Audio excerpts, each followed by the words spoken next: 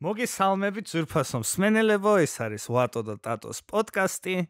მე ვარ ტატო, ჩემი თანაწამყვანი არის ვატო და ჩვენი სტუმარი დღეს პირველად ეთერში არის მიხო კალანდარიშვილი. გამარჯობა.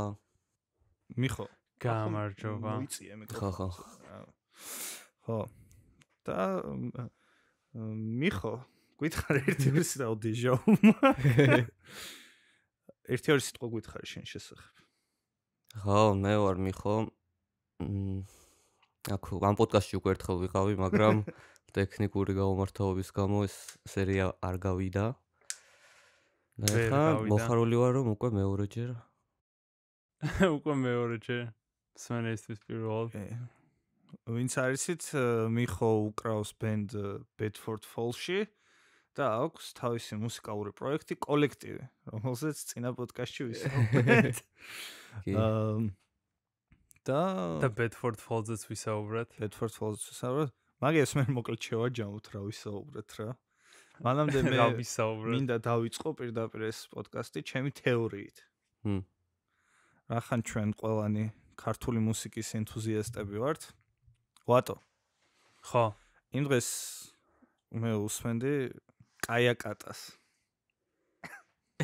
და პოლოპალას და იქ არის ესეთი ფრაზა ვატო. რომ რა არის შენი ფერარიო რა, ხო კითხულობს. ხო, ხო. და შენ იცი ეგ რას ნიშნავს, იმიტომ რომ მე ვფიქრობ, რომ ამოვხსენი საიდუმლო მაგ ფრაზის. და რა არის ეგეთი საიდუმლო? ნედი. მოკლედ აი შესავალს იმას გავაკეთებ, რომ ახლა ხელფასია ვიღე პირველი რა. და ვფიქრობდი, რომ აი რა ვიყიდო თქო და აღმოაჩინა, რომ რეალურად რაც მინდა არის ლავანათურა რა. ხო იცი რაღაც მუშტები რო დადს. და უბრალოდ ის არის, რომ ესე ვთქვი ხუმრობით, რომ ეგ რო ვიყიდო მე ოცნება აღარ მექნება თქო რა და გამახსენდა რატომაც თქვი ეგ. ჩემ ბავშვობაში იყო ეგ რაღაც მითივით, რომ ბილ გეიტსი ისეთი მდიდარია, რომ კითხეს რაღაც ოცნება რა გაქო, თქვა რომ აი ფერარი მინდაო, მაგრამ არ ვყიდულობ, იმიტომ რომ მე ოცნება აღარ მექნებაო. ეგეთი რაც არ არსებობს, ხო? რა, ხო, ეგ არ ვთქვა სინამდვილეში, მაგრამ მითი იყო ჩვენი ბავშვობის რა.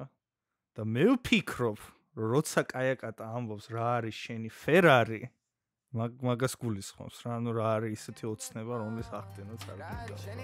ეგა კი. აი მე ხომ არა, რა თქმა უნდა, ჩაღმავება და ისე, მე просто გაიხსენე მე ძველი ამბავი, მაგრამ ხო, გავიხსენე ვარ ძველი ამბავი. აი, ჩვენ სტუმარს რო დავუსვათ სტუმრის თეორიას რომ მოვისმინოთ ცხოვრებაზე. აი, სტუმრის რა არის შენი ფერარი? ვაუ! არ ვიცი, მაგ სიმღერის ლირიქსი მომწონს ხოთა შორის. კი, არა, ლირიქსი კაია. კაი რაღაც პოეტური პონტი არის.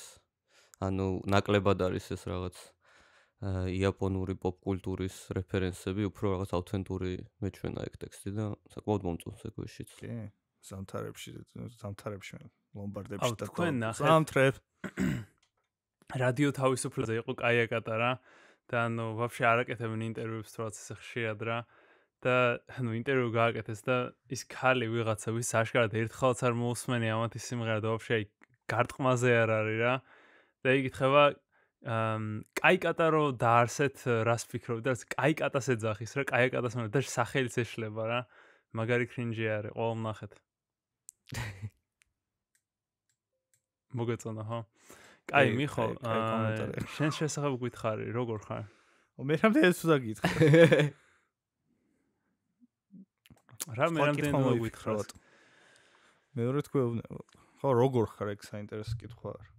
ხო როგორ ხარ? ყველაზე მნიშვნელოვანი კითხვა არის. არ ამიშავს, ნუ ასეთ მედიტაციას და მსგავს ანუ საშუალებებს არ ვეწევი რომ რაღაც სულიერად გავიმჯობესო ცხოვრება, მაინც მივყვები დინებას და ვიმპროვიზირებ და რავი, საშუალოდ რა. საშუალოდ. ჩემ მე ვფიქრობ, რომ იდეალური ეგ არის. არა, მუსიკოსისთვის იდეალური არის უფრო ქვემოთ რა, თორე ისე კარგ მუსიკას ვერ დაწერეს, თხო იყო თეორია წინ. მე მომწონს შენი თეორია. აი, ვაფშე ცალკე რო ლაპარაკობდით, მაშინ თქვი რომ ანუ მუსიკოსი თუ ხარ, ხო, უბედური უნდა იყო რა, რომ კაი მუსიკოსი იყო. კი, სხვათა შორის ეხლა რატომღაც დაუბრუნდი ჩემს ძალიან ღრმა სიყვარულს Beach Boys, ეგეთი ბენდი იყო 60-იანებში.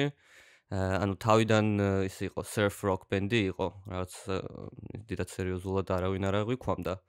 მაგრამ მერე აი უკვე 65 წელს, 66 წელს მაგროს უკვე ბიტლსებიც უკვე რაღაც ისეთ ძალიან რესპექტაბელურ მუსიკას რო ქნიდნენ. ამათმა ფრონტმენმაც, ბრაიან ვილსონმაც რაღაც წამოიწია და გააკეთეს ალბომი Pet Sounds, რომელიც ანუ ეხლა მიიჩნევა ერთ-ერთ ყველა დროის საუკეთესო ალბომად, იმიტომ რომ ანუ გარდა ამ რაღაც ულამაზესი მელოდიებისა არის ძალიან მაგარი არანჟირება, ანუ produced არის სასწაულად, მთელი ამ ორკესტრები. ხო და მაგ ტიპის ბრაიან ვილსონის ისტორია არის ძალიან საინტერესო, ანუ საკმაოდ უბედური იყო, ვატო. ანუ შენ მაგ იმაში ძალიან ჯდება. ანუ ამ tortured artist-ის არქეტიპში ძალიან კარგად ჯდება იმ ხრივ, რომ აი მაგ დროს ხო ეს შემოვიდა ეს LSD და ასე შემდეგ და მოკლედ ძალიან ბევრი LSD მიიღო და დაიწყო ეს რაღაც შემოქმედებითი ბუმი, მაგრამ მერე უკვე მალევე დაემართა შიზოფრენია და გარეკა და მერე ძალიან დიდ პროექტს შეეჭიდა. ეს რაღაც ლეგენდარული ალბომი არის, რომელიც არასოდეს არ გამოსულა. ანუ მუღამი ის არის, რომ ესე იგი ბიტლსმა გააკეთა Revolver-ი, ამან უპასუხა Pet Sounds-ით, ბიტლსმა გააკეთა Sgt. Pepper-ი და ეხა უკვე ყველა ელოდებოდა ბრაიან ვილსონი რითი უპასუხებდა და იმდენად ამბიციური და მასშტაბური პროექტი იყო, რომ ანუ ვერ დაამთავრა, თან ეს მენტალური პრობლემები ჰქონდა და მოკლედ მაგის მერე ვეღარც დაბრუნდა ფორმაში. მაგის რაღაც ჩანაწერები არ არის ვაფშე? კი არის, ანუ ბუტლეგებით რაღაც ნაწილს უშვებდნენ რაღაცა და აი 2000-იანებში ძლივს გამოსცა დაგვიანებულად. მართლა? კი და ეხა უსმენდი მაგას და აი რა ვიცი, ხან მაგარია. ხო, მე ეგეთი აქტიური მსმენელი არ ვარ მაგათი. მარს მე პირველად გავიგე. ისე ეგ ფაზა ვაფშე ძალიან უცნაური იყო რა მუსიკის იმაში, ეგ პერიოდი, აი Sgt. Pepper-ის და LSD-ის პერიოდი. იმიტომ რომ აი განსაკუთრებით ამერიკაში რა ინგლისში არ იყო ეგრე ძალიან რაღაცა LSD მუსიკის ჰაიპი, როგორც ამერიკაში იყო. ჰიპები. ხო, ანუ ეს ჰიპების კულტურა ძალიან რაღაც ამერიკული იყო რა. და ძალიან ყველაზე ბიტლსზე დიდი ის ვინმეს მოუხდენია რამე სოფლიო მუსიკაზე გავლენა შენი აზრით? არა. არა ხო? ანუ აშკარად ყველა მუსიკა რაც იქნებოდა აი პოპ მუსიკა 60-70-იანებში იყო რომ აი Sgt. Pepper-ის და ახლა ეგ არის ოქროს სტანდარტი და უნდა მივყვეთ რა. იმას ეგ არ უნდა და რა ქვია? ვაფშე ჩარლზ მენსონი ხო მაგითი იყო შთაგონებული. ეგ და White Helter-Skelter-ის ფილოსოფია რო ქონა რაღაც. კი, ანუ ჩარლზ მენსონმა მოусმინა White Album-ს და გადაწყვიტა, რომ ეს ალბომი არის მომავალ რასობრივ ომზე, რომელიც მალე დადგება. ხო და მაგით გააკეთა ვაფშე საიდან გამოიტანა. ხო, რა არასწორად წაიკითხა ტექსტი მგონი თუ რაღაც. რაღაცა ეგეთი. ანუ აი ჯორჯ ჰარისონის სიმღერა არის Piggies. და აი რაღაც უსაყვარლესი, ну ცოტათი ისეთი ირონიული, მაგრამ უსაყვარლესი სიმღერა არის და ჩათვალო რომ ეს Piggies არიან არ ვიცი, ეს მაღალი კლასის ადამიანები, რომლებიც უნდა დავხოცოთ. ხო, Pig იმიტომ დააწერეს. ხო, Pig რო დააწერა. კი, მაგითო არის. ხო, მოკლედ ბიტლსი იწვევს მკვლელობებს რა. კი, აუ, პოსტი ვნახე Facebook-ზე და LSD შიზოფრენიას. LSD შიზოფრენიას. აუ, ვაფშე ეგ მაგაზეც რაც თქონდა, მაგრამ ის რა ქვია, ფოტო ვნახე სადღაც Facebook-ზე. ვიღაც დედა შეწუხებული ფოტო ქონა დადებული PUBG-ის და ეწერა რომ თქვენ თუ ნახავთ რომ თქვენი შვილები ამ თამაშს თამაშობენ, მაშინვე რაც გამოვართვით, იმიტომ რომ რყნის ჩვენს ახალგაზრდობას და ანუ აფუჭებს და რაღა რომელიღაც ქვეყანაში ვიღაცა წავიდა და მოკლა ხალხიო ქუჩაშიო რა, იმის გამო რომ ამ თამაშის გამეორება უნდა და რეალურ ცხოვრებაშიო და მოვიდა მთელი ისენი რა და აი ძალიან მინდა რომ ეგ ჰაიპი დაიწყოს საქართველოში რა, იმიტომ რომ თიოს აი ამერიკაში როგორც იყო რომ ну აი Marilyn Manson-ი იწვევს მკვლელობებს და რაც ფილმები იწვევენ მკვლელობებს და რაც ის არავინ არ ну უაზრო იდეა, მაგრამ არავინ არ აწვევა მაგას რა და ერთი შემოვიდეს რაც ოხანს გავერთობით რა, ანუ აი ტელევიზიაში და რაცა შევაჩვენა. გინდა რომ ხალხი მოკვდეს და მაგის შედეგად მე გაერთო მიმერობი ფოტო? არა, მოკვდეს რა შუაში, ანუ რომ ხალხმა მაინც ანუ რაც ყოლ ვიცი დააბრალოს თამაშებს რა. ანუ არ ხდება შენის პროცესი. აი მაგაზე ფიქრობდი ისე რომ რაღაც ბიტლსის ვიდეოებს უყურებდი.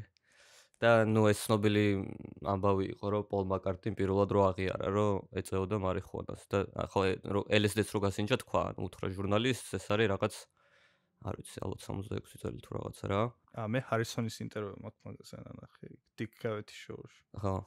ხო არაფერი გაგ. ხო ანუ მუღამი ის არის რომ ჯერ არც ეს ბიტლს არ ქონდა ეს ნაღიარები და ნუ ეს მაკარტნის დაადგება ვიღაც ჟურნალისტი კართან და ნუ ეკითხება ამას იღებ თუ არა ნარკოტიკს და ნუ ესეუნება რომ ხო კაი ვიღებ მაგრამ ეხა ეს ჩემი პასუხისგებლობა ანუ ეხა ხალხმა რო დაიწყოს ამაზე ჰაიპი ეს მედია თქვენზეა მოკლედ პასუხისგებლობა და ანუ არ ვფიქრო მე იმართლებს თავს რომ აი ეხა მე რო ვეწეოდი მარიხუანასო ეგ ეხა ხალხის ანუ ბავშვებზე რანაირად ექნებოდა ზეგავლენაო და აი რამხელა ტყუილი არის ანუ აი პოლ მაკარტნი როცა იტყვის რომ მე ვეწევი მარიხუანას და ხალხი რო გაგიჟებულია ბიტლსზე რა თქმა უნდა და ყველა დაიწყებს მაგის ანუ აქვს გავლენა დაინტერესდება ყოველ შემთხვევაში უეჭველი დაინტერესდება ანუ ძალიან ხო არა ცუდი რითი არის ანუ ეგრე სვავს ხალხი ანუ ამას არც ყამათობთ ხო არა ისე ვამბობ რომ ძალიან ისე ამბობდა ეს მაკარტნი რომ აი ხაი მე რო ვეწევი მაგით რა გავლენა მაქვს ახალგაზრდობაზე რომ საერთოდ ყველაზე დიდი გავლენა აქვს მე ვფიქრობ რომ აი ეგეთი ტიპები ვინც არიან აი ცნობილ ხალხს სელებრიტებს ცოტა უჭირთ გააცნობიერონ მართლა რამხელა გავლენა აქვს ხალხს ანუ რა ვიცი აი ვერ ხვდებიან რა ანუ მაგ ასაკში თინეიჯერობაში და რა ვიცი დაჟე ეხლაც ანუ ვიღაცა არტისტი რომელსაც ძალიან დიდ პატივს ვცემ ანუ ბაძავ არა მარტო მუსიკად ცალკე არც კან პერსონად ძალიან დიდ გავლენას ახდენდა ჩემზე თინეიჯერობისას კი ანუ ხო და მე უბრალოდ აი იმათი პერსპექტივიდან რომ შეხედო რა აი ხა ბიტლსთან რა მოსატანია დაუშვათ მაგრამ აი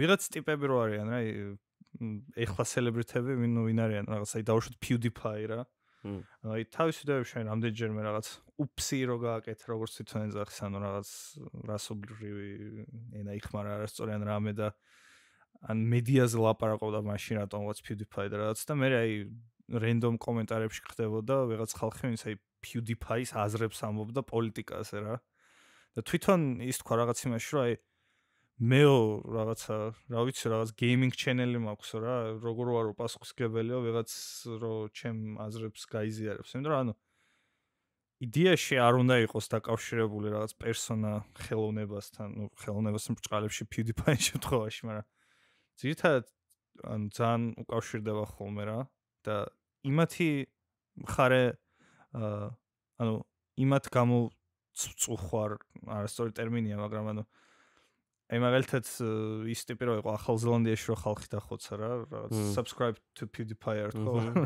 live stream-ის დროს და ანუ პოლიტიკური PewDiePie-ზე რამხელა ის ექნებოდა რა ქვია ანუ აი ვიღაც New York Times-ის კოლუმნისტს აი მიზერული გავლენა აქვს ხო იმათთან შედარებით სელებრიტებთან შედარებით კი ხო ანუ პოპ კულტურა მუშაობს ისე უბრალოდ რომ მე მაინტერესებს რამდენმა ბავშვმა იკითხა რა არის მჟავა და მოლი აი ფინტერის ძალიან ცოდამ ჩემს ვერავინ მე მაით ბავშვობაში რო უსმენდი ანუ ეხა რო უსმენ მეტალის ამბერ სიმღერას დაჟე ის Slipknot-ის რაღაცის სულ რეფერენსები არის painkillers ან ტკივილ გამოყუჩებლებთან ანუ რაღაც სხვა ნარკოტიკებთან რაღაცებთან მაგრამ მე რო უსმენდი მეტალს დაჟე 16-ის 17-ის რო ვიყავი ანუ ვაფშე ვერც ხვდებოდი რაზე იყო საუბარი პროსტა უსმენდი და მეთქი ამ ეს ტიპი ჩემ ტკივილს იზიარებს და რაღაც და რა ვიცი რომ რაღაც ლომკაზე ყვება და რაღაცაზე რა ანუ ხო Master of Puppets ხო იმაზე არის ნარკოტიკსის ჩათვალე ნახევარი მეტალის ნახევარი მაგრამ არა ანუ შენ შეიძლება მაგ კონკრეტულ ტექსტებს ვერ იაზრებდი აი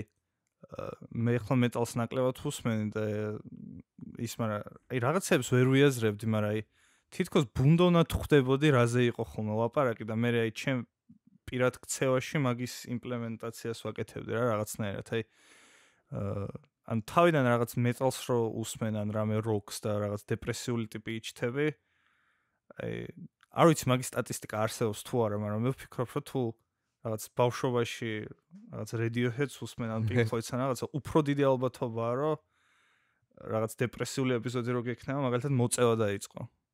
კი, მაგრამ შეიძლება პირიქით კორელაცია, შეიძლება პირიქით ვინც ეწევა და ვინც დეპრესიული, უფრო დიდი შანსია რომ Radiohead-ს უსმენ. ანუ ორივე არის. არა, მაგიტო ვთქვი, რომ ბავშვობაში რო დაიწყოთ ხო რა მოსმენა, ახლა მე რავი Pink Floyd-ს რომ მოусმენე პირველად რაღაც 12-ის თუ 13-ის ვიყავი რა, არ ვეწეოდი. მაგრამ ისეთი იყო რომ რაღაცა ტიპის მუსიკასთან ხო ყოველთვის არის რაღაც ტიპის ესთეტიკა ასოცირებული რა. მეტად სიარდის მოწევა რა, cool რო არის. არა, cool-ზე არ არის უბრალოდ, ანუ აი მაგაზე ხო გულაპარაკია, რომ აი უკავშირებ რაღაცნაირად ცუდად ყოფნას სიგარეტთან, იმიტომ რომ ან ფილმში გინახავს, ან მოგისმენია რა. აი ძალიან პირობითად ვამბობ. ანუ შენს ბავშვობაში რაღაცეებს რას საკეთებდი, ან რა პოზიციებიც გქონდა იმაზე, რატომ არის შენი ცხოვრება ცუდი, ან რატო არის შენი ცხოვრება კარგი, მაგაზე გავლენა დავიჯერო საერთოდ არ ქონია მუსიკას, ან იმ რაღაც მედიას რომელსაც მოიხმარდი? არ ვიცი. მიხო რას ფიქრობ? ხო, ანუ მე მგონია ის არის, რომ ნაგასაკში როცა უსმენ, როდესაც ეგეთ რაღაცების, ანუ ხვდები რომ ანუ შემიძლია ასეთი ვიყო და ეს გაგზნობინებს ეს მუსიკა, რომ ანუ შენ თავთან კომფორტულად გაგზნობინებს, ანუ მაგას რო არ მოусმინო, ანუ სოციალური გარემო ხო ცდილობს რომ ეგეთი გზნობები დათრგუნო შენ თავში, უფრო ისე სტანდარტულად მიყვე ცხოვრებას. და ამებს რო უსმენ თინეიჯერობისას ალბათ იმაშევი რომ აი ისიც თუ ასე გზნობს თავს, ესე იგი, ეხლა რაღაც ძალიან ბანალურად გამოდის ეხლა ეს ნათქვამი, მაგრამ ნუ ეგრეა. ხო, მაგრამ მე იმიტომ აი ვატო მაგალითად შენ რო რაღაც მეტალს უსმენდი, ალბათ ანუ თავიდან რომ მოგხიბლა რაღაც მეტალის ვიზუალებმა ან მუსიკამაც მე ხო რას წიცვამდი, ან რა ტიპის ადამიანებიც მოგწონდა, ან ვისთანაც გინდოდა ურთიერთობის დამყარება, მაგაზე ხო ქონდა დიდი გავლენა შენზე არა? ხო, მერე.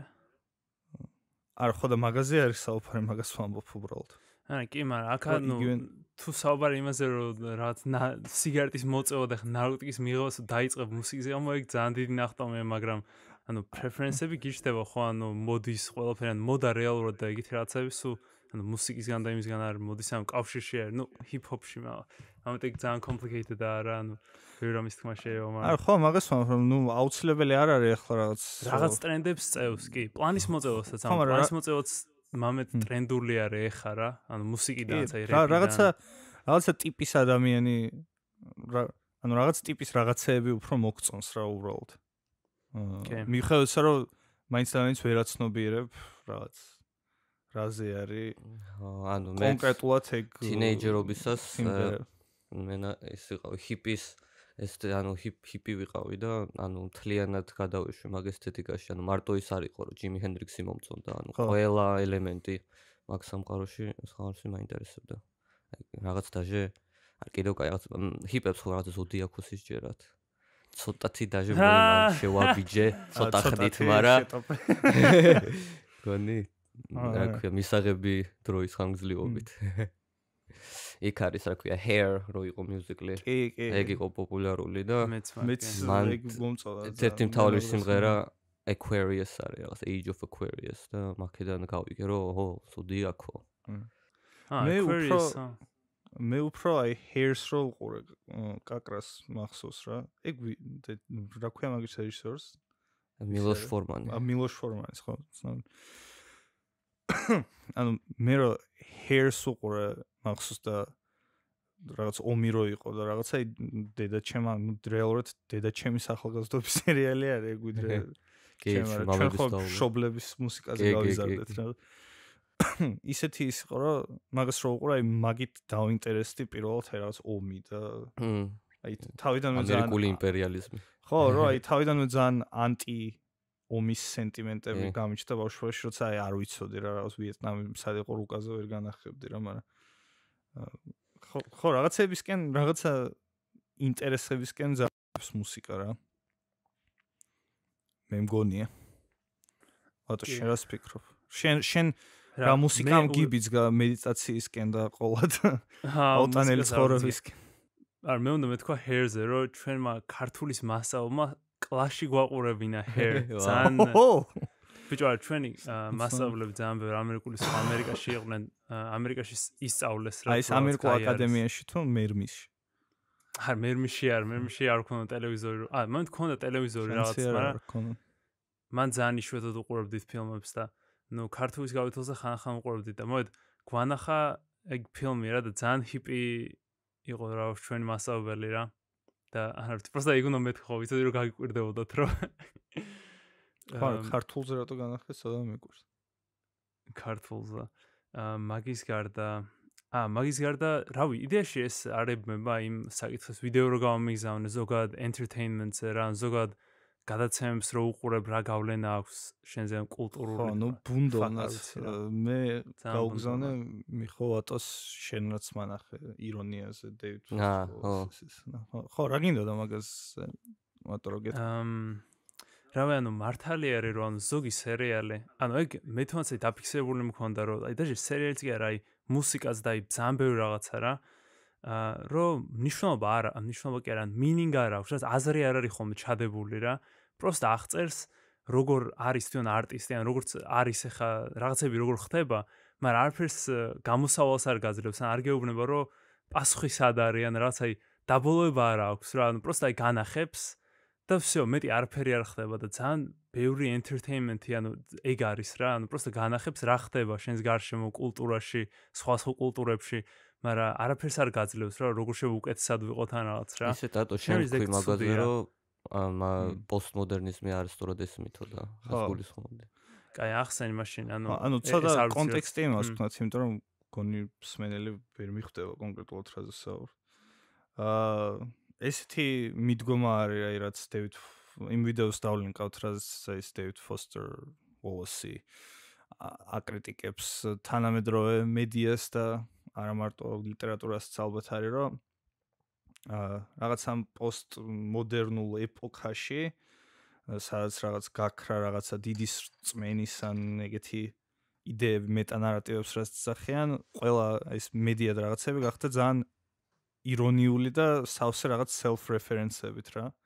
როცა მოიშალა ის იდეა, რომ რაღაცა ოქროს წესი არსებობს, ან რაღაცა არქეტიპი როგორ უნდა გააკეთო რაღაც შოუ, ან როგორ უნდა გადაიღო ფილმი, მერე დაიწყეს ამ ფილმმა საკუთარი თავის რეფერენსები ასე შემდეგ და აი თითქოს რაღაცა სრული აი რაღაც ერთი დიდი აზრი ფილმებში აღარდევს მაგის მერე, ან რაღაც სერიალებში და რაღაც წიგნებში და არის მთლიანად უარყოფა ნებისმიერი სტანდარტის რაღაც მორალური რელატივიზმი ასე შემდეგ და ძალიან ირონიული არის და ამ პოსტმოდერნისტულ ლიტერატურას და კინოს და სხვა ხელოვნების მედიუმებს ახასიათებთ ძალიან ირონია და ცინიზმი.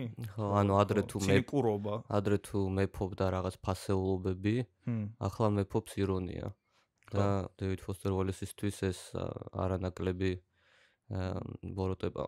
კი, და თქვა რომ რაღაც და მე იმ ვიდეოში იყო რომ რაღაც შოუები არის, რომლებიც აღიარებს ამ აბსურდულობას ცხოვრების დაუშვათ და ყოველთვის აბსურდულობას, მაგრამ აჩვენებს აი რაღაც გულწრფელობას და მაინც რაღაცას გასწავლის რა. და მაგალითად იყო მაგის მოყვანილი The Office და ასე შემდეგ. Parks and Recreation. ხო, Parks and Recreation, რომელიც რაღაც დაცლილი არის ირონიისგან და მართალია მაგას არ დაუკვირებულა რა. ხო, აი მეც არც არ დაუკვირებულა. Parks and Recreations რაღაც საერთოდ არ აქვს ირონია. ხო, აი Rick and Morty არის ესეთი, სადაც აი მომენტ გული თითქოს არ აქვს, აი რაღაც მომენტებში თითქოს იყო ეს რიკის რაღაც ის ციხეში რო ჩაჯდება, თითქოს იყო რაღაც გამოხატულება ამ გულწრფელი გზნობების, მაგრამ მომენტისად მაინც დეკონსტრუირებულია. კი, მან Rick and Morty-ს საინტერესო ის არის, რომ აი ეს გულწრფელი მომენტები რაც არის თითქოს, მე მაგის ისიც ხდება რა, მაგის დაცინვაც ხდება, რომ ეს არ იყო ნამდვილი, იმიტომ რომ რეალურად რიკი რაღაც ყოვლის შემძლე არსება, რომელიც არსებობს უსასრულო სამყაროებში. ან ისიც ხო არის შეყვარებული შორდება და თავს იკლავს, გამოსავალი ეგ არის, ცდელობა აქვს რა, მან სასწაულს არა თავს ვერ მოიკლავს შემთხვევით რა, იმიტომ რომ თვალია. ხო, იმიტომ რომ ძალიან ასომი არის და ხო, ეგ მე ეგ რანაირი მესიჯი არის, რაღაც ხომ უნდა იყოს, ანუ რაღაც ხო, ხომ უნდა არაფერი ისეთი გამოსავალი ხომ უნდა იყოს. მესიჯი არა. მე ვფიქრობ მაინც რომ ანუ პოსტ-მოდერნიზმის თვითონ ფილოსოფიის რა ხო მისი ინტერპრეტაციები არ ვიცი. რაც მიზანი არ ყოფილა რომ გულწრფელობა მოიკლა ან ხალხს ხელი ჩაექნია რა არის სწორი და რა არის არასწორზე ფიქრის. უბრალოდ არსი იყო რომ ხალხმა უნდა განსაზღვროს რა არის სწორი, რა არის არასწორი და არ უნდა გააკეთოს ეს რაღაცა უფრო დიდის იმედით. ანუ მაგალითად თუ რაღაც ცვლილების მოხდენა უნდათ სიტყვაზე პოლიტიკაში არ უნდა აკეთონ, იმიტომ რომ რაღაც არის კომუნისტური უტოპია და არ მყარონ, არამედ უნდა გააკეთონ, იმიტომ რომ რაღაც შეზღუდონ ძალადობა უბრალოდ. და იგივენაირად იქ მაგ ვიდეოში რა მაგალითად საინფელდი არ მაქვს ნახი მე პირადად. არცმა. ხო, ეგ საინფელდიდან დაიწყო ეგრე ამბობენ. ხო, ეს რაღაც ფასეულობების რღვევა. კი. მაგრამ რაღაც ეჭვი მეპარება რომ საინფელდში რაღაცა გულწრფელობები. მე არ ვფიქრობ რომ ანუ ის სენტიმენტი ჩემთვის ძალიან უცხოა რომ თუ არ არსებობს ნამდვილი იდეალები, მაშინ ყველანი ავტომატურად ნიჰილისტები ვართ და ეს ცუდია რატომღაც. ანუ არ ვფიქრობ რომ მაგას ნიშნავს. ჩემი აზრით პოსტმოდერნიზმის მინუსი ის არის კაკრას რომ არასაკმარისად ნიჰილისტური არის. აი სან ჟიკური იყო რომ უფრო შორს ვიყავს. ხო, მე უფრო შორს მინდა რომ წავიდე. მე უფრო პესიმისტურად ვუყურებ. ისინი რაც მაგალითი იყო მოყვანილი რომ აი გულწრფელობის მომენტები არის, ოფისი მაგის ძალიან ცუდი მაგალითი არის ჩემი აზრით, იმიტომ რომ თვითონ ის ფაქტი რომ ოფისს აქვს 9 სეზონი, ჩემი აზრით, მაგაზე პოსტმოდერნისტული და გაშაშებული რაღაცა არ არის არაფერი, იმიტომ რომ ანუ ძალიან აშკარად ეთყობა რომ 2 სეზონის შემდეგ შოუმ ისეთი მიმართულება აიღო რომ რეალურად უფრო მეტი მნახველი დააკმაყოფილოს და არა იმიტომ რომ თავს ემსახურებოდეს რა. კი, ძალიან საჭიროდ ბევრი სეზონია ოფისში. ხო, ძალიან დიდი წვეტა არის აი პირველ 2 სეზონსა და დანარჩენ სეზონებს შორის რა, ბევრად ლაითი ხდება. პერსონაჟები ხდებიან უბრალოდ აი კომიკურები, იქ კევინ რო არის და ოსკარი ვინც იცის და ნახა. ანუ თავდაპირველი მაინც ასწილა და მაინც კარგია რა, მაგრამ მაგრამ ის გულწრფელობა იმდენად ყალბი არის მაგ სერიალს ჩემი აზრით მით უმეტეს აი რაღაც მერე და მერე სეზონებში. ხო, ისე მაინც რო დაუკვირდა ეხლა ვიფიქრე უმეტად კომედიურ სერიალებს ემართებათ. ეხლა აი დრამები იდეაში არ არის დიდად დეკონსტრუირებული. დრამა ხო, ეგ მართალია, მაგაზე არ დავფიქრებულა. კომედია მაინც ყოველთვის წინ კი, კომედია უსწრებს ყველას. წინ უსწრებს ხოლმე. ხო, ნუ იმიტომ რომ დრამას ხო, იმიტომ რომ ძირითადად ეგეთი ირონიულობა და დეკონსტრუქცია ასოცირდება, რომ აი სასაცილოდ გვეჩვენება ეგეთი რაღაცეები რა. და აშკარად პირდაპირ დრამის გასაცილოება უფრო რთულად ხდება. ანუ მე ერთ-ერთი პრობლემა რაც მაქვს ამ ტრენდთან არის ის, რომ ხშირად უბრალოდ აი ცუდი გემოვნებით კეთდება, რომ ის რომ შეუძლია რამე შოუს იყოს პოსტმოდერნული და საკუთარ თავს დასცინოს, არ ნიშნავს, რომ ავტომატურად სასაცილოა. ეს შეგიძლია დეკონსტრუქცია იყოს და სასაცილო უნდა იყოს და ეხლა ანუ რაღაც ის არის რა. ეხლა უბრალოდ რაღაცნაირად ტრენდი არის რა. აი მე სიმართლე გითხრა, ცოტა ერიკ ანდრეს შოუს ვერ ვამუყამებ. ანუ აი პროსტა ის არის, რომ აი არაფერს აზრი არ აქვს, თან ეს ძალიან იუმორი არის და ეგ ინტერნეტი იუმორი არის. ხო, აი არაფერს აზრი არ აქვს. ხო, თვალშორის ამ ძალიან ინტერნეტ იუმორს მე დიდად ვერ ვამუყამებ. მე ძალიან არ მომწონს, ძალიან ცუდი არის ჩემი აზრით, ანუ თვითონ ფსიქოლოგიურად ცუდი არის, იმიტომ რომ ხალხი შედის და ანუ რაღაცაზე ანუ ერთად იცინიან, ანუ რაღაცა საერთო სიოს ნახულობენ, ანუ რაღაც საერთო დასაცინს რაღაცას, მაგრამ ხო ანუ მინინგ არ აქვს, რომ მნიშვნელობა არაფერი აქვს, просто აზრი არ აქვს, არაფერს დეპრესია გვაქვს ყველას და ანუ რაღაც ხო და მე ვფიქრობ, რომ ეგ ბევრად გულწრფელი არის, ვიდრე რაღაცა მორალისტური იმების კითხვა. ანუ იმიტომ რომ ხო, აი მე პირადად აი ძალიან ჩემთვის ძალიან არასასცილო არის ისეთი კომედია, რომელიც აი რაღაცა ჭკუის სასწავლებელი არა და აი რომელიც აი რაღაცა აჯენდა რა, მაგას ატარებს, აი ბილ მეირი რო არის, ბილ მარშო თუ რაც არის რა. ანუ რაც პოლიტიკური კომედია არის იდეაში, სადაც აშკარა არის ამას რა პოლიტიკური პოზიცია უჭირავს და ამ კომედიით ვითომ რაღაცა განათლებული ეგ სრულიად უაზრობა არის. ეგ არის იმენა დროის, მაგრამ ვაფშე პოლიტიკა ტელევიზორში რაც ხარ, იმიტომ რომ ტელევიზორში ხო სულ რაღაც ანუ ყველა არხს თავისი პოზიცია აქვს და ანუ არ ცდებიან მაგ პოზიციას არასდროს რა, ანუ ავტონომიური ისეთი არავინ არა, ყველა რაღაც კონტრაქტში არის და ანუ ეგეთი თემა entertainment-ი არის პროსტა უფროსებისთვის. არა? ანუ კი რავი. მაგაზე გამახსენდა სხვათა შორის მგონი ეგ სერიის მერე დაემართათ ამ წამყვანებს, აი ტრამპი მარო გამოაცხადა პირველად რომ ვაპირებდა პრეზიდენტულ იმაში ჩაბმას. ყველამ ძალიან აიტაცა, დასცინოდნენ, ანუ იყენებდნენ უბრალოდ მასალად, კომედიურად. რეალურად ამ ხუმრობაში გახდა ეს ადამიანი პრეზიდენტი და მე ძალიან მიხვდნენ რომ მომენტ ყველაფრის ეს ხუმრობა არ შეიძლება, იმიტომ რომ ამ ხუმრობაში ეს მოხდა და მოდი უფრო რაღაც სერიოზულად მივუდგეთ ამ საკითხს. აუ ის ვიდეო აქვს YouTube-ზე ნახე ძალიან კაია. ის რო ადევს ედვარდ გრიგის In the Hall of the Mountain King და ის რო ტრამპი დაცინია და თავიდან რო ყველა დაცინოდა რომ ტრამპი ამბობდა რომ გავხდები პრეზიდენტიო და მე მართლა რომ მოიგო. კი.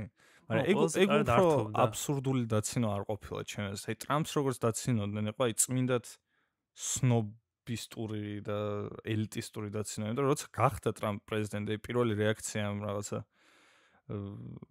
ამ დემოკრატი თოქ-შოუ ჰოსტების იყო რომ რაღაც ხო და ტირილის გარდა იყო რომ ამერიკაში სერიოზული რასიზმის და ქსენოფობიის პრობლემა, თითქოს რაღაც ეს რასისტი ხალხი არსებიდან გამოძვრა და ის დაიწყეს რა, მანამდე ვერ ხედავდნენ, ანუ რაღაც ბრალი ნაწილობრივ ხალხსაც გადაიტანეს და არა იმაზე, რომ თვითონ არიან უბრალოდ კორპორატი ჭიები. ხო თან რეალურად ობამას დროს არის ყველაზე მეტი ზანგი ადამიანი ჩარჯდა ციხეში რაც ობამას დროს და ყველაზე მეტი დრონი გაისროლა რაკეტა და რაღაც სტატისტიკა შეიძლება ხარ არ არის რატო არა ვიცი არ არის ეგ სიმართლე ანუ მე ეგრე ვიცი არ ვიცი research-ის garaში ეგეთ ანუ დრონ სტრაიკები ყველაზე მეტი ობამას დროს იყო მაგრამ ეგ იმიტომაა რომ ეხლა გაჩნდა მაგის ტექნოლოგია ხო მეც მას ვიძახი ანუ შეიძლება პროსტა დაემთხვა იმიტომ რომ ყველაზე მეტი მოსახლეობა ეხა არის და ანუ უბრალოდ პროპორციულად შეიძლება არ შეცვლილა, შეიძლება ნაკლებიც იყო, მაგრამ რაოდენობრივად მოემატა, რაც ნუ კაი მნიშვნელობა არ აქვს რაოდენობას, მთავრია პროპორციულად. კაი. მე მან უბრალოდ იმას ვიტყვი, რომ მე მაინც ვფიქრობ, რომ შეგიძლია გქონდეს იგივე პოლიტიკური პოზიციები ან მორალი ან რაღაცა ეგეთი რაღაცეები და თან ამასთანავე ხედავდე ირონიას და ცინიკურობას აი ყველაფერში რა. და ჩემთვის ისეთი ფილმები ძალიან მაგიზიანებს ხოლმე რა, აი ძალიან ბევრი ანტიკორპორაციული ფილმები მაგალითად და სერიალები რა, აი The Boys მახსენდება ახლა ბოლოს. ჯოკერი. ხო, ან თუნდაც ჯოკერი, რომელიც არის ანტიკორპორაციული რაღაც გაგებით. არის ნაწარმოები მთლიანად ყველაზე დიდი კორპორაციების მიერ რა. ხო. და ეგ არის ყველაზე ძლიერი ხერხი ამ ცრუ ცნობიერების, რომ შენ კორპორაციები არ მოგწონს, ოღონდ არ მოგწონს ფილმებში. და ხო და მე ჩემს და ძალიან მაგარი სერია, აი Black Mirror-ის ერთ-ერთი სერია არის. აი არა, ვიცი Black Mirror-ი არის, მაგრამ ანუ აი ეს ზანგი ტიპი რო არის ველოსიპედზე რა. ყველაზე კრინჯი სერია არის. არა, მაგრამ ანუ მაგ სერიის მთელი აზრი არის, რომ ეს ტიპი გამოვა და ანუ პროტესტს გამოთქვავს ანუ ახლა ბევრი არც ხდება არ აქვს ნაყურები, მაგრამ მთელი აზრი ეს ტიპი გამოდის სცენაზე რა, რაც შოუ არის.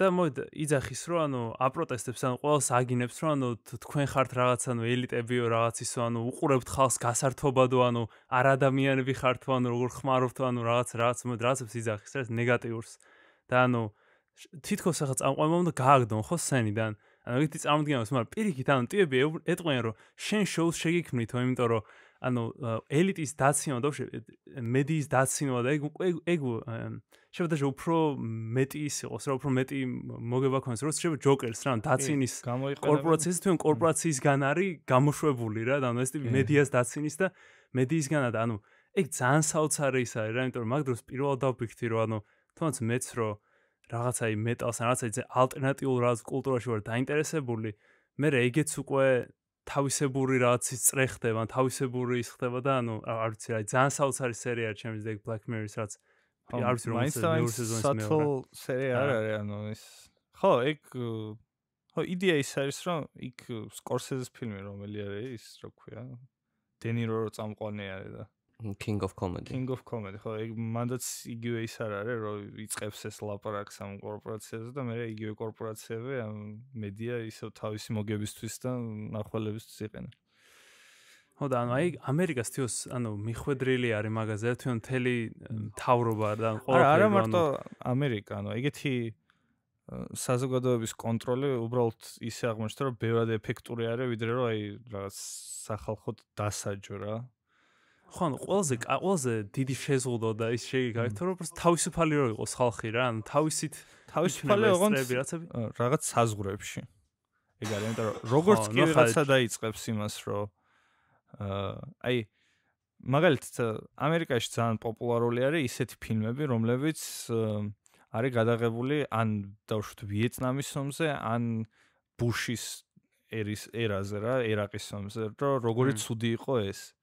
მაგრამ არსი ამ ფილმების ის კი არ არის რომ აიგივე ის რო აიღო რა ქვია ბოლოს ვაისს რაც გამოვიდა რაც ერაყის იმაზე არის ან ვიეტნამზე კოპოლას ფილმი არ გავა ვიეტნამის ომის კრიტიკად მაგრამ ეგ ფილმები რაც არის მაგათი არსი არის რომ აი ეს კონკრეტული შემთხვევები იყო ცუდი და ჩვენ ამაზე ვიღებთ ფილმს მაგრამ ისეთი ფილმი საერთოდ არც გონია რომ გავუშვან რომელიც ისეთი იქნება რომ ზოგადად ამერიკის პოლიტიკა მთელი ამ ისტორიის მანძილზე ცუდი არის რომ აი მაგაზე იყოს ფილმი რა ან ის ციკლი ნანახი გაქვს ოლივერ სტოუნის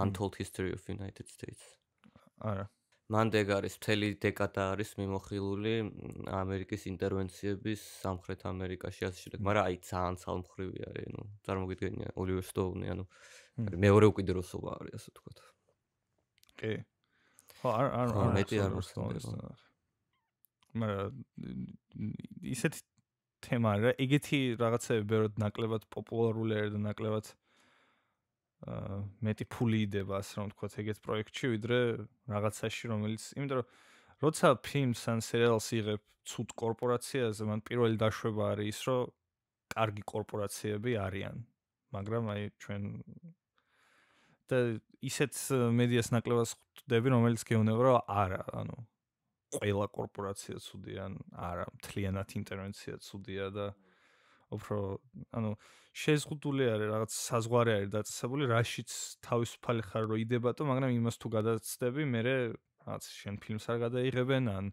სტატიას არ დაგიბეჭდავენ და ანუ უფრო შედარებით დემოკრატიულ ქვეყნებში ეგეთი თვით ცენზურის მექანიზმი არის რა მარტივად რო თქვა და ეგ სხვა შორის შემჩნია ეგ საინტერესო არის უბრალოდ როგორ მოქმედებს იმიტომ რომ ეგ თვით ცენზურა რაც არის მედიაში ბევრად უფრო ეფექტურია ვიდრე რაღაც ცენზურა რომელიც აი ძალდობით დაწესებულია როგორც იყო მაგალითად საბჭოთა კავშირში ან არის რაღაც ჩინეთში რომ აი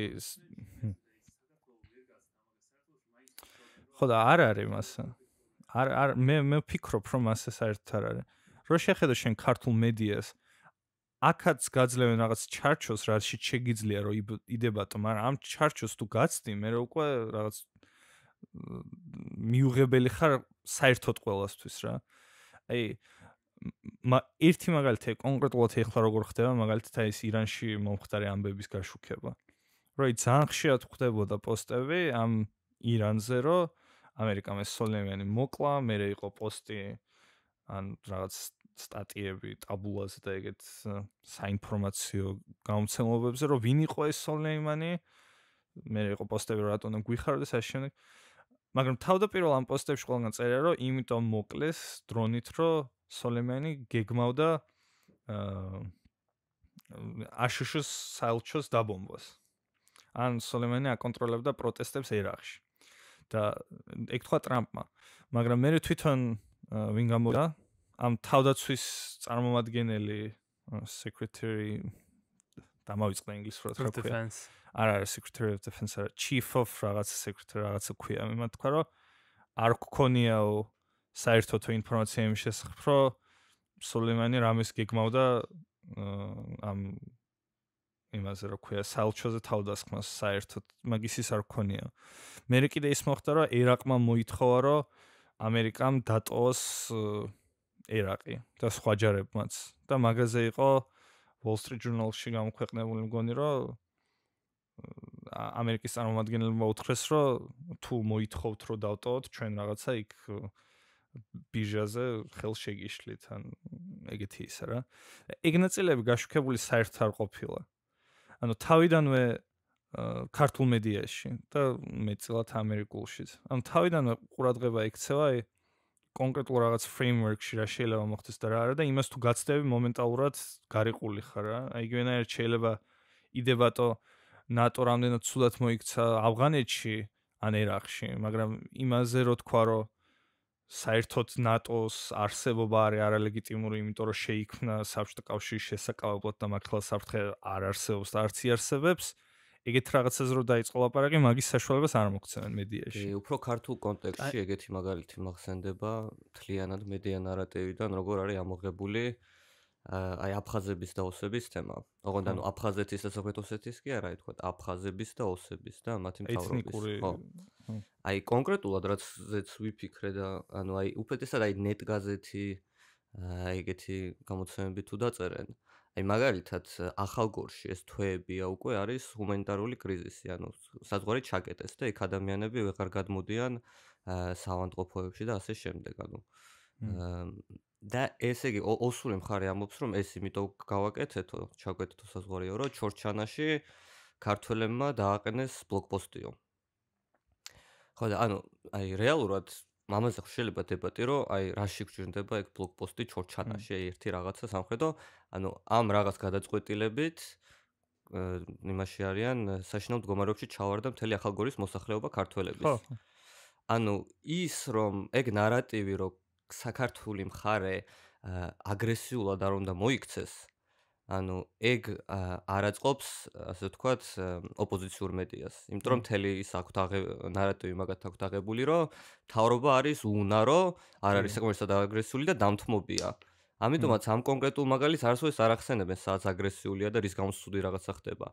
სამთავრობო მედია, რა თქმა უნდა, ამაზე არ ილაპარაკებს, იმიტომ რომ ზოგადად ცუდ რაღაცაზე არ უნდა ლაპარაკი, ახალგორის ვაფშე ხსენება რა. ანუ ეს კონკრეტული საკითხი რომ რამდენად გვჭირდება ეს ბლოკპოსტი იმის ხარჯზე რომ იქ ჰუმანიტარული კრიზისი ახალგორში ფაქტობრივად არ არის მედიაში, ანუ უფრო რაღაც ისეთი რაღაცებზე მინდა ლაპარაკი ვაჟა გაფრინდაშვილი და ასე შემდეგ. ხო, ანუ მთლიანად პოლიტიკური დებატი მან კიდე ისა ვაჟა გაფრინდაშვილზე გამახსენდა, რომ აი მთლიანად დაიყვანება ხოლმე ის სიმბოლიკაზე ამ პოლიტიკის და არა უშუალოდ პოლიტიკაზე, რა. რაღაც სიმბოლოები არის, რომელზეც შეგიძლია რაღაცა გამოთქვა ემპათია და მე ვიღაც დააბრალო რომ ის თავის ემპათიაში არასწორი არის. და თვითონ რომ შეხედო იგივე ეთნიკურ საკითხს ამ ოსებთან და აფხაზებთან, ანუ ქართულ სივრცეში, წიგნში, ისტორიის წიგნშიც კითხულობ ან ტელევიზორშიც ისმენ რაღაცა, მაშინ იყო მახსოვს პუტინმა რო თქვა რომ რაღაცა ოსეთზე რომ ცალკე იყო და მე საქართველოს დაიპყრო რაღაც fake news-ებს რო ავრცელებდა პუტინი, მაგაზე იყო რაღაცა პასუხი პოსტად ტაბულაზე ნახე მე იმედში იყო რეპორტაჟი და ყველგან რაღაცა მიმოიხილავენ ამ ოსების ისტორიას საქართველოში და აფხაზებისაც. მაგრამ პირველივე დაშვება ყველა მაგ იმაში ისე რომ 1918 წელს როცა დაარსდა საქართველოს რესპუბლიკა, რომ ოსეთი და აფხაზეთი უეჭველად უნდა ყოფილიყო საქართველოს ნაწილი, იმიტომ რომ ადრე რუსეთის იმპერიამდე, ანუ 2 საუკუნით ადრე ეგრე იყო. მიუხედავად იმისა, რომ ოსეთში მაგალითად აფხაზეთს ცალკე თემა არის, 90% მოსახლეობის თუ 88 იყო ეთნიკურად ოსი, ანუ რეალურად ჩრდილოეთიდან რუსეთში ცხოვრებასები, რომლებიც აქ ჩამოვიდნენ. ახლა იმ ხალხისთვის მე ვფიქრობ ძალიან ბუნებრივი იქნებოდა, რომ დომებოდა თან ცალკე სახელმწიფო ან შეერთება ჩრდილოეთ ოსებთან, ხო? იმიტომ რომ ანუ იქაური ხალხია. და 1918 წელს როდესაც დაპირისპირება იყო საქართველოს პირველ რესპუბლიკას და ოსებს შორის, ანუ ოსური და ბევრი სხვა წყაროებით იყო, რომ ქართველებმა მოკლეს რაღაც 2020 და დღეს რაც საომარ დანაშაულად ითვლება, გადაუწვეს ისინი, რა ქვია, ფერმები და ისინი. და ეგ, იმდენად ეგ უნდათ რომ ეხლა ოსებმა გაასწავლონ გენოციდად, როგორც ოსების წინააღმდეგ მიმართული აქტი. და ეგ სადაოს ეკითხია, რამდენად რიცხვებია სწორი ასე შემდეგ. მაგრამ ის არის რომ როდესაც მაგ ინციდენტს ბჭყალებში ახსენებენ ქართულ მედიაში, ახსენებენ როგორც იყო რაღაცა, ესე იყო რომ რაღაც ძალის გადამეტება ამ იმაში რა. თლიანად უგულებელ ყოფენ იმ ხალხის რაღაც თვით დეტერმინაციას ან რაც არის სახელმწიფო კონცეფცია, იმიტომ რომ არც კი განიხილება რა. იმიტომ რეალურად რო შეხედო, იგივე უფლება ჰქონდა ნებისმიერ საქართველოს კუთხეს 1918 წელს რო ყოფილიყო დამოუკიდებელი და არ ყოფილიყო საქართველოს შემადგენლობაში. როგორც არ ვიცი, საქართველოს ჰქონდა უფლება რომ ერთიანობაში დამოუკიდებელი ყოფილიყო. მაგრამ ეგ საკითხებიც არ განიხილება, იმიტომ რომ ჩვენ ხშირად არ გვინდა ხოლმე რომ ვილაპარაკოთ რაღაც ჩვენ შეცდომებზე და გვინდა ხოლმე რომ ხაზი გავუსვათ სხვის შეცდომებს, როცა უნდა იყოს აბსოლუტურად პირიქით, მე ვფიქრობ. კი, მაგ კონფლიქტებზე თლიანად ნარატივი არის რუსეთი ოკუპანტია. მაგ თემას როცა ვეხებით, პირველი მაგას წამოგაძახებენ. მაგრამ სხვა შორის ინდიგომ რო არის ჟურნალი, მაგათმა გამოუშვეს ძალიან კაი გამოშვება ჰქონდათ სამხრეთ ოსეთზე, რა ხდებოდა 90 წელს, 91 წელს, 80-იანებში მაგამდე. და ზოგადად ფაქტი არის, რომ რაღაც ისინი მიქარული გვაქვს ბევრი რაღაცა ამ ხალხის მიმართ. ეს უმცირესობები იჩაგრებოდნენ რეალურად, თორე ისე რატო გაუჩნდებოდათ.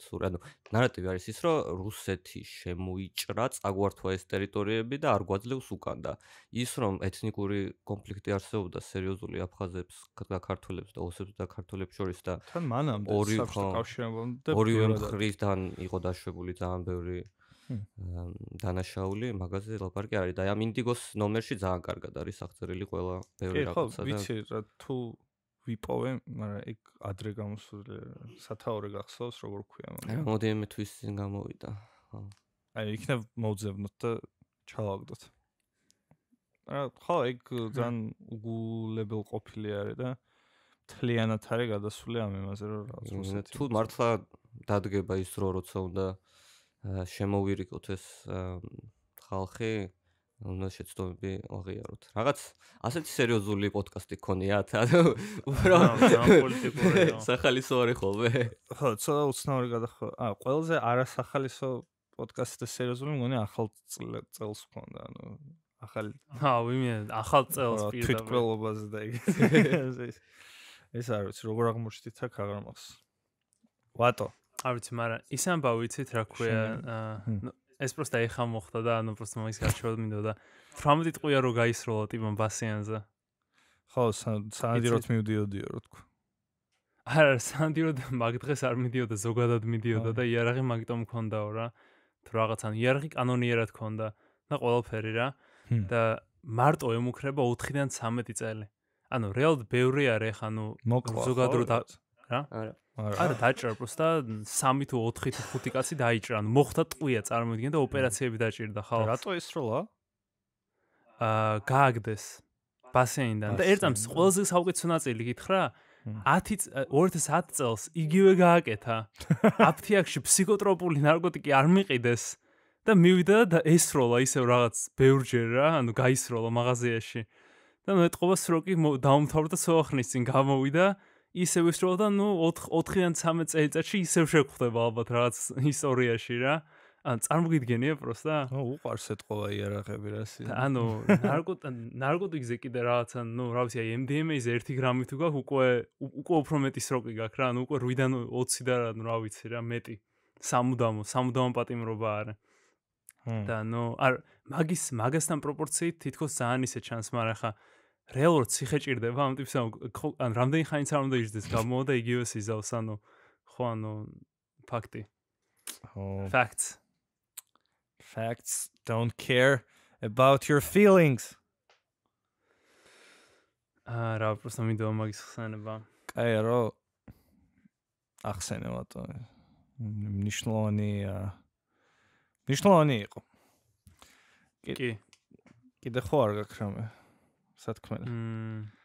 კიდე რა მაქვს ანუ ფურცელი მაქვს რა ანუ ფურცელისაც ნოუთები მიწერია აქ მიწერია რომ ალბათ დაკავშირებულია ძალიან მჭიდროდ ხო თემები ერთად არა ყველა ძალიან არეული თემები არის ამაზე შეგვიძლია ვილაპარაკოთ სარკეებზე იმაზე ვთქვით მოკლედ სარკეები შენი თავის შეხედვა და ანუ ეს რატო ჩავიწერე ხა ჩავიწერე იმიტომ რომ დავფიქრდი იმაზე რომ რა უაზრობა არის რომ შენ თავს საერთოდ უყურებ რა ანუ შენ თავს ხო არ უნდა უყურებდე ანუ სარკე რა უაზრო გამოგონება არის ანუ ალბათ შენი თვითშევასების დადაბლების გარდა არაფერს არ აღწევს ამ ცხოვრებაში რა და ნუ რა ვიხა ძალიან სერიოზულად რაღაც თუ გჭირს სახეზე ხა ეგეცა მაგრამ შენზე ფარისეულ ადამიანს თუ იცნობდე მე რა ვერ მივხვდი სარკეში უყურებ ის რო ქენ რა რატო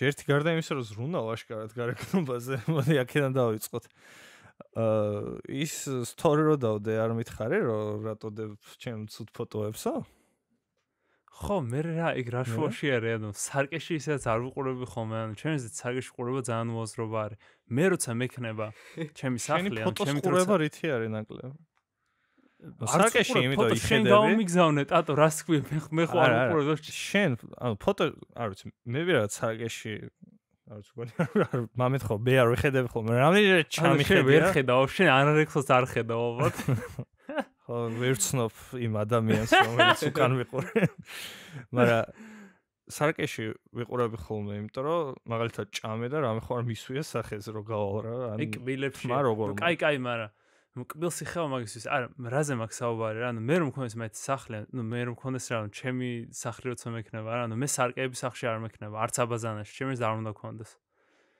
და ჩემს ბავშვები თუ ყავს მით უმეტეს არ უნდა გქონდეს იმიტომ რომ ჩემს თვითშევასებას აადაბლებს კაი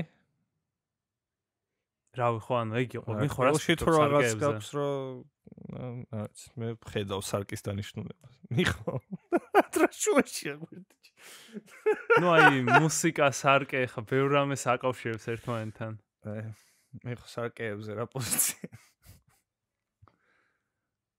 ავი შენ გიდაბლებს თვითში ტკბები ხოლმე შენ თავის სარკეში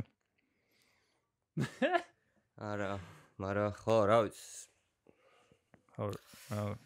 არ გავაკრობდი მაგრამ overrated. რაღაც შეზღუდვები უნდა დაწდეს ეს სარკე. ისეთი სარკე უნდა გქონდეს, რომელიც აი ცუდად გაჩვენებს. მე მაინტერესებს ადრე რა სახალისო იყო, რომ ერთ-ერთი შანსი რომ საკუთარი თავი დაგენახა იყო თუ მდინარეში ჩაიხედებოდი. ხო, აი ეგ ყველაზე მაგარი იქნებოდა. what? ხო, საწყისებს უნდა დაუბრუნდეთ, ხო? ბუნებრივად ეგრე უნდა ვეთქვა. შემდეგი საკითხი, მოკლედ, უფასო წყალი.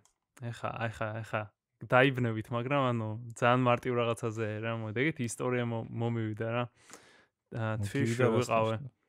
რა? კაი, გადაგხდა თავს რაღაც. გადამხდა თავს ან თვიში ვიყავე. რაც რესტორანში თორსაში მივედით რა. მე ჩემი შეყვარებული, ჩემი და შენი შეყვარებული ნინა, ხო, შეყვარებული მყავს, კი, კაი, გასაგებია ინტერესები. და რაც რესტორანში დავჯიქით, რაღაცებს შევუკვეთეთ რა.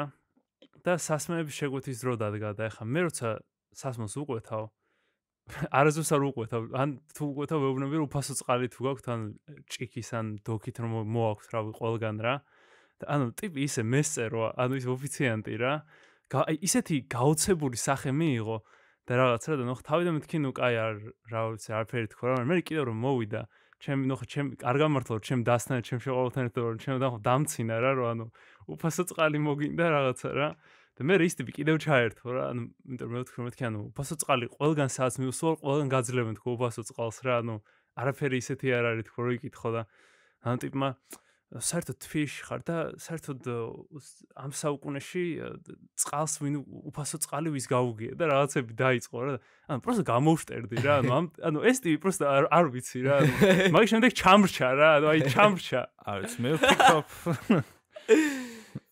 მე თვითხილველების აზრი მაინტერესებს რამდენად ეგრე იყო როგორც მოკე არის ყველგან ტიპი რა ვიცი ანუ არო პროსტა არალოგიკურია რომ 5 ლარი არ მიდა წყალში რომ გადავიხადო 5 ლარი წყალში რატომ გადაიხადო იმაზე გითხრა რომ უფასო წყალი უთხარი იმიტომ რომ როგორ უთხარი წყალი ანუ უთხარი უფასო წყალი გაქვთ ანუ როგორ უნდა უთხრა ჭიქით წყალი ან დოქიდან მე რა ვიცი ვულკანის წყალი რო დამისხათ შეგიძლიათ ვერავის ხო ეგ იყო ლოგიკა ეგ იყო აბა უფასო ბოთლი ნუ შევა იგი ფიქრა ანუ ხო და იგი ფიქრა უფასო წყალი ხო არ ეფიქრა რომ რაღაც უფასოდ მოგცე წყალიო ხო შევა ეგ ტერმინი სულად მოხდა მაგრამ რეალურად იმიტომ რომ ყველა პრობლემა რეალურად მეტყველების პრობლემა შემდეგ ისე მართალია ეხა დავფიქრე რომ შევა უფასო წყალი ფიქრა ეგრე მაგრამ ანუ აი რა აურასა სასაცილო ჟღერს ალბათ და მაგიტო არ ვიცი. ძალიან და რეალურად ეგ არის, რავი, ეგ გინდოდა და ხო, ნენდო წყალი, просто უფასო და ანუ როგორ მივიღებდი, ეგ უკვე მაგას გადასაწყვეტი. ხო, რა წყალი უფასოდ ვიდაოღოდო, ალბათ იფიქრე რა სქვია, უფასოდ გინდა წყალი.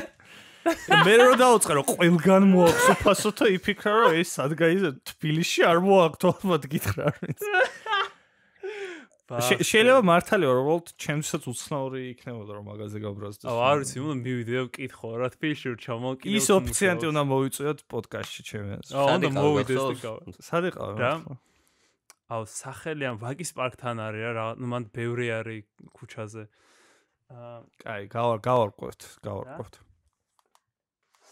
სტადა. იქ ვაკეში, მაგრამ ნუ სტრადა, ოკეი. მიკარნახეს ყურში. მაგრამ ნუ ხა ის ოფიციანტი იქნება ან არ იქნება, მაგრამ ან მივიდეს ჩვენი მსმენელები ხო არის მივიდეს შეიკითხოს რა. უფასო წყალი, არ ვიცი რა უნდა შეიკითხოს მაგრამ. კაი, ყველანი გავერთეთ? ძალიან გავერთეთ კი. შემდეგი საკითხი. კაი, რა? არ გავჩერდეთ თქო, შემდეგი. არ გავჩერდეთ ხო? ტუალეტის ჯდომის პოზიცია. ეხა გონი ყველანი რომ უნდა იჯდე ჩაბუქნულად, მაგრამ დამჯდარი ხარ და ეგ პრობლემაა. შემდეგი საკითხი. ანუ ეგ არჩეული გვაქვს. ხვირით იმისკენ ხო? უნიტაზისკენ. აი იმიტომ რომ მე ეგრე რო ზიხარ ისა გაქვს, თარო გაქვს წინ. შეგიძლია რაღაც დაიდო წიგნი. ეგ აზრი არ მომსვლია, ეგ ჭკვიანურია, დავტესტავთ. აუცნაური არის ესე პირველად რომ მოხვედით გავსაკითხზე ვილაპარაკეთ, თორემ მაგით დავიწყეთ და ეხლა იგივე საკითხი რაღაცა. მართლა? არ გახსოვს, ბრითი დავიწყეთ წინა ნუ არა გემახსოვრება. არ მახსოვდა, მედიტაციით განიწმინდ. კაი, ეგ იყო ტუალეტის ჯდომა, რა თქმა უნდა, ჩაიბუქნო. მეგონი ისეც კაი. ტუალეტის ქაღალდი, შემდეგი თემა. ტუალეტს რო გავცხით, შემდეგი საკითხი რა არის? შემდეგი საკითხი რა არის, ტუალეტს რო გავცხეთ? მე უბრალოდ არ მესმის იმ ადამიანების რომლებიც უარს კი მართლა ანუ უფას არა ის ცოტა ზედმეტის გადახდა რომ არ უნდათ ცოტათი უკეთეს გერდა გაცილებით უკეთეს ქაღალდი გაცილებით რა არის მე აი ეგ რატო აგურ არსებობს ეგ რომ ხდება ვიღაცასთან სახლში ფიქრობ რომ ანუ როდის დანებდი კონკრეტულად არ ვიცი გონი რაღაც სოციალური კომენტარია ეგ უბრალოდ აი ფლექსი არის რა რომ აი აი სალფეტკი არ მაქვს ანუ არ ვიცი პრაქტიკულად ხელი ჩვევ აუ მართლა იქთან მართლა იხევა შუა იმის დროს პროცესის დროს ხო რამოდენიმე უნდა გქონდეს უნდა დაადგო ფენები ხო არ ვიცი ახლა ლაზანიათ თუ მოვიწვიდე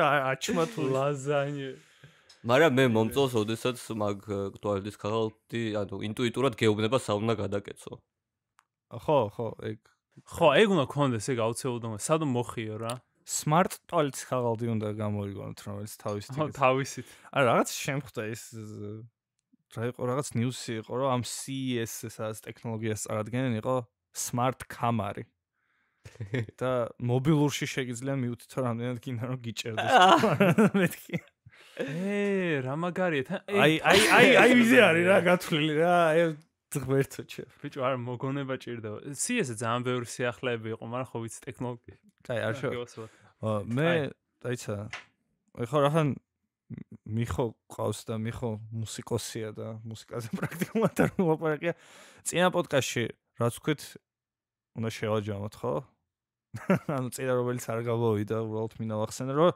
The Microphones არის კარგი ბენდი Reddit-ზე და 4chan-ზე ვნახეთ ინდი მუსიკები რომლებსაც ცოტა ნახვები აქვს და ეგ cool არის და კიდე რა იყო რა გახსოვს მუსიკაზე რაც თქვით ჰიპ-ჰოპზე ვილაპარაკეთ რო ჰიპ-ჰოპზე ქართულ ჰიპ-ჰოპში და ქართულ მუსიკაში ხშირად ხდება უცხოური კულტურის აპროპრიაცია და ცოტა კრინჯია. და BoJack Horseman-ი კრინჯია. არა, BoJack Horseman-ი კარგია. ხო, ეგ თქვი შენ და არ დაგეთანხმეთ და გავგცენ. კი, ჩემს დის მნიშვნელოვანი პოინტია, რომ Reddit-ზე ძალიან ბევრი კარგი მუსიკის რჩევები არის ხოლმე რა. და თვითონ Spotify-ზე suggestion-ები რაც აძლევს რა. Spotify-ის ძალიან კარგი ის აქვს ალგორითმი, მე ძალიან. ალგორითმი აქვს რაც საოცარი. და ძალიან გვწყინის რომ კაიკატას არ აქვს მუსიკა, მაგრამ Bedford Falls აქვს მუსიკა Spotify-ზე. კაიკატა არის Spotify-ზე. არ არიან დღეს მოსვენა პოლოპალას Spotify-ზე. პოლოპალას Spotify-ზე? კი. ღმერთო ჩემო, you heard it here first folks live. ჰა? არ იყო და ეტყობა ეხა დაამატეს. აი დღეს მოусმინე. ხო და ეტყობა ეხა დაამატეს თქო რა დაგემართო. ოფიციალურად ვადერთული. всё, ეხა ნახე, მეც ნახე. კიდე კრანობამდე. ხო, რეალურად ძალიან მარტივია ეგ პროცესი. ხო, просто ატვირთოს და რა, ანუ ძალიან ნაწყენი ვიყავი, ანუ ეტყობა ეხა ქნეს რა, ერთი თვის წინ ალბათ მაქსიმუმ რა, იმიტომ რომ არ იყო ძალიან ნაწყენი ვიყავი, მაგრამ ისე კაია. კაი ამბები.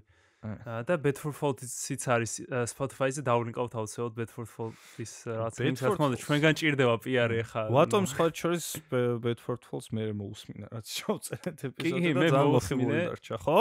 და ანუ ძალიან მომეწონა, ანუ ძალიან იშვიათია რომ მომწონს ქართული მუსიკა, ანუ რაც უნდა კარგი იყოს, ანუ მაინც აი თან ეგეთი რა, ანუ ინსტრუმენტებისაც არის და ანუ ინგლისურად მღერის მომღერალი და აქცენტი ძალიან კაცრად, ძალიან კაფიოდ არ ჩანს რა, იმიტომ რომ სულ ყველა იმაში ძალიან ჩანს ხოლმე და უბრალოდ ეგ უკვე ხელს მიშლის რა, მაგრამ აი რო უსმენთ ჩვეულებრივი რავი, აი ისედაც რო უსმენ ხოლმე მუსიკას რავი, ანუ მაგაზე უკეთესიც იყო, ან მაგის დონეზე იყო რა და ჩემს პლეილისტში დაემატა რა, Bedford Falls-ი, თქვენც გირჩევთ. მე მიხო ის მაქვს რო ხა ნიშნავანი შეკითხვა რა, ჩვენ წინაზე რო ჩავიწერეთ იმის მერე ამის ერთი თვე გავიდა და ბევრი ვიფიქრე ამ შეკითხვაზე რომ იდეები საიდან მოგდის მუსიკის?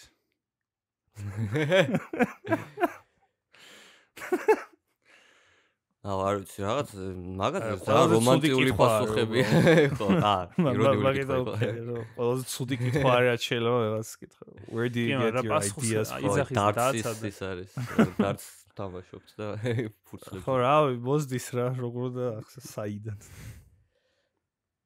სხვა შორის ჯონ ლენონის ის მომეწონა წინაზე მომეწონა რა ამ თემას უკავშირდება არ ვიცი მომწონს თუ არა ეს ნათქვამი ანუ როკი ის 75 წლიდან 80 წლამდე არაფერი არ უქნია თავის შვილის გაზდაზე იყო კონცენტრირებული და იოკოსთან ურთიერთობაზე და როკი დღეს მერე რომ გამოვიდა ეს სიმღერები 80 წელს ახალი ალბომი და რომ დაბრუნდა ლენონი და მერე დიდხანი იცოცხლა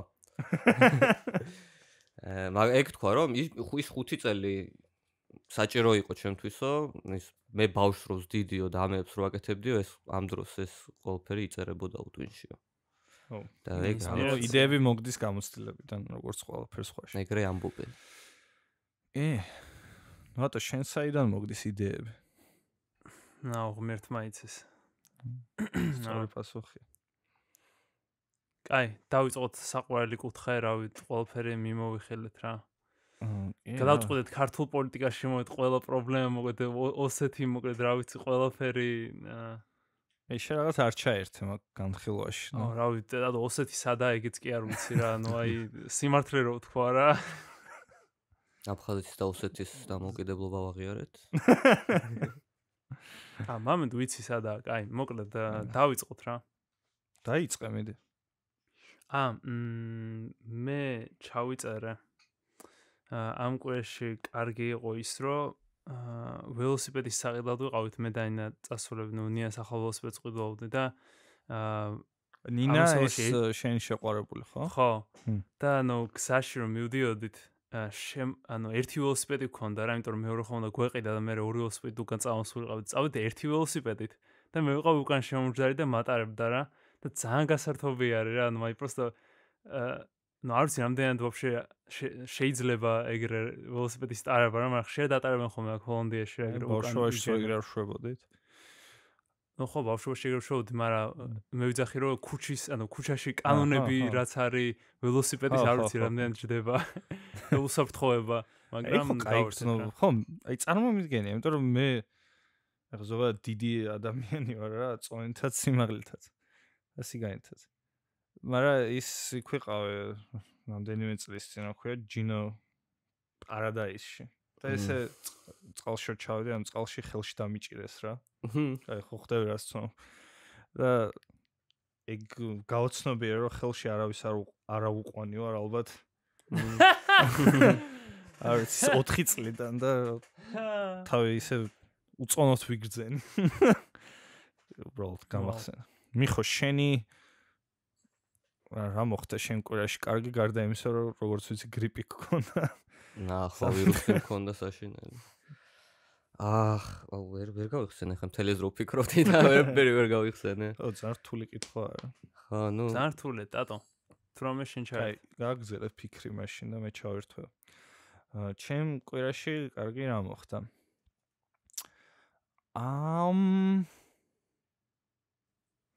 აშკარად ყოს მეხსიერების პრობლემა მოხდა. ჩემ კვირაში სხვათა შორის მოხდა კარგი რაღაცეები. აი მაგალითად დღეს მოგეთ ალბათ რამდენიმე ადამიანია ვისაც ძალიან შორიდან ვიცნობ საერთო მეგობრთან რაღაცა, მაგრამ აი რაღაცებზე მაქვს ხოლმე გზნობა ვისაც შორიდან ვიცნობ, რომ აი რომ გავისაუბროთ ერთმანეთს გავუგებთ რა. ხო გქონია ყველას ეგ გზნობა ალბათ. და დღეს ეგ რა ვიღაც რომელსაც აი მიმოწერით ვიცნობ სანდრო ქვია. მეც არ ვიტყვი. просто აღმოჩნდა რომ მეზობლები ვართ სამსახურებით. და დღეს შევხვდი პირადად და ერთად ვისადილეთ და ვილაპარაკეთ და მაგარი იყო. ახალი მეგობარი. ახალი მეგობარი. აღმოჩინა უცებ ძალიან wholesome. კი. მე ზოგადად ძალიან არაირონიული ადამიანი ვარ. კი, ბიჭო, რა ვიცი რატომ აბრალეს. ირონიული ვარ, ირონიულად და მაგაში. არ ვიცი. ის კაი გამოცდილება. ბოლოს სიამოვნებს ხალხთან ურთიერთობა. აი, ერთმანეთი ყავს მარტო ამ ცარიელ ქვეყანაში. გაურთქლოთ ერთმანეთს. კაი. რა კაი, გულით ვამბო ფოტო. შენ არავის არ გჯერა ჩემ. მიხო. რა პროსტა გამახსენდა რომ ქართულ ფილმს უყურე პირველი დღე უკანასკნელი. იყო ძალიან, ყლეობა იყო ძალიან. ეს ქართული ფილმები რო კარგია. ნუ კარგია, მაგრამ ზოგი ცუდია. ზოგი ცუდია. ერთი ძალიან სასაცილო სცენა იყო, ეს პოსტალიონია, ეს გოგო მივა ვიღაც ტიპთან და გოგოა პოსტალიონი თან? ნუ მაგაზე არის ხო, რომ გოგოს შეუძლია იყოს პოსტალიონი. ახალი ფილმია. ვაუ. არა, საბჭოთა ფონდი არის. ანუ უბრალოდ გონი მუღამი ის არის, რომ ოქროს მედალ დამთავრებულ გოგოსთვის პოსტალიონობა არ ტეხავს. და ამ იმაში პროფესიაში არის ისა. ღირსება. ხო და ნუ რაღაც სცენარი ვიღაც ტიპთან არიან და ეს ტიპი ეკითხება რომ რა ქმარი ყავსო, და საქმრო ყავსო? და ეს გოგო ეუბნება რომ ჰიჰიჰი კი და ეს ტიპი ეუბნება მე არ გაგიგია გამოთქმა მოგიკლავ ქმარსა და რაღაც დაგხოცავთ შენ იმას მოგიყვან ცოლადა და მე ჰიჰიჰი ანუ საკრიფი მომენტია. როგორ კერავდნენ თურმე 60-იანებში საქართველოში. კაი დრო იყო რა. ეხლა ის პოლიტკორექტულობა. კი. მართლა. დამუქრება აღარ შეიძლება რომ დაემუქრო. ავატ დღეს რაღაც მკვდარი ხარ, რა ხდება? რა ბიჭო ხა ემოცია გამოხატავდით, არ ვიცოდი რა მეთქვა და ხა აი სტუმარი რო გეტყვის რაღაცას, უნდა გამოხატო ემოცია. აი მეც დამაკლდა ამ სერიაში ვატო. მე ზოგადად აქტიური მსმენელი ვარ და ვატო დატვირთული სერიები ჩემი საყვარელი სერიებია. კი, ვატო. ხო რა, მინდოდა რომ ელაპარაკა ხა სტუმარს და რა ხა პოლიტიკაზე დაიწყო. ეს რაღაცა რომ შეიცვალე შენი სტილი რო ხალხს აცდი ილაპარაკონ და აზრი დაამთავრონ რაღაცა უცნაური არის ვატო. დაუბრუნდა. ძველი ვატო გვენატრება ხანდახა შიგადაშიგ დაბრუნდი ხო. აი რაღაცა შუა წინადადებაში რო ის სხვა რაღაცას ვიძახი რა, არაფერთან კავშირში რო არ არის რა. ეგ მალე საერთოდ სერიოზული პოდკასტი გავხდებით ალბათ და რაღაც. სალომე ასათიანი ვიქნებით. სალომე ასათიანი ვინაა ვაფშე? Exactly. ჩვენ მე რელევანტურობას დავკარგავთ. აი, საათი და 10 წუთი გავიდა ლამის და მგონი დროა რომ შევასრულოთ. ნახვამდის ჩვენ დამშვიდობებს მევიტყვი. ნახვამდის ჩვენ მსმენელო, იმედი აქვს გქონდათ კარგი კვირა. გახსოვდეთ, არ ხალთ ვალდებული თავი ბედნიერად იგრძნოთ, უბრალოდ იყავით ადამიანებთან, ვინც გიყვართ, ვისაც პატივს სცემთ და ამ ნოტაზე დიდება საქართველოს. მე მქონდა catchphrase ძინა პოდკასტში და ეხაც დავამატებ, ჩემი catchphrase-ია მოვნათლეთ ბავშვები. მონათლეთ ბავშვები ღმერთო ჩემო. დიდება საქართველოს და მონათლეთ ბავშვები. ნახვამდის. კარგად.